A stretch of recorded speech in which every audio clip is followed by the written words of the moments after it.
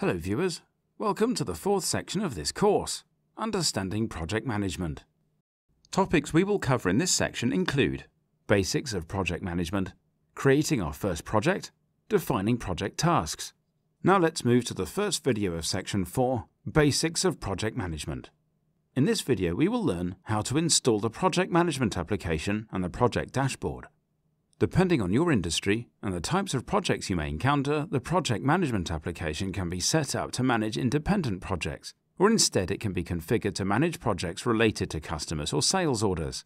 With additional modules, it is possible to tie the project management application into virtually any aspect of Odoo. In other instances, you may wish to utilize the project management application to track projects that are organized around your customer records. A common example would be a construction firm. After assigning the project to a customer, you can track various stages of the project lifecycle.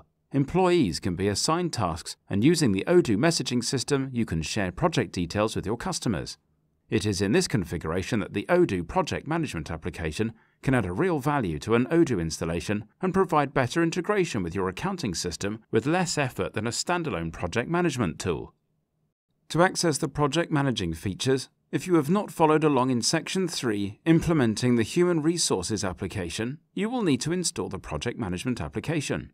In Odoo 10, project management is automatically installed when you install the timesheet application.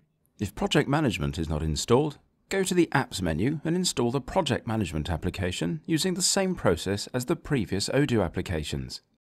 After installing the project management application, the screen will be refreshed and you will see the project dashboard. The dashboard provides an overview of the active projects and comes with the project we added in the previous section, Sales Team.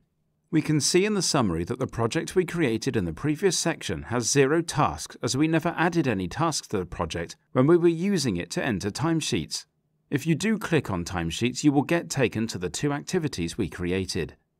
While this project was useful for an internal example of using a project to time for various employee activities, let's see how we can use the project management application to manage various tasks for a customer.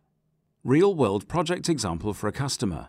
We are going to create a project to manage creating an entire line of sports jerseys for an organization called Sunny Hill Little League. In defining our project, it is important to look at the scope of our project and why it will be valuable to use the project manager to organize the various tasks involved. With our Sunny Hill Little League organization, we have multiple teams that can vary in logo design for the team, the number of players, the sizes of the apparel required, and the printing of different players' numbers and even players' names.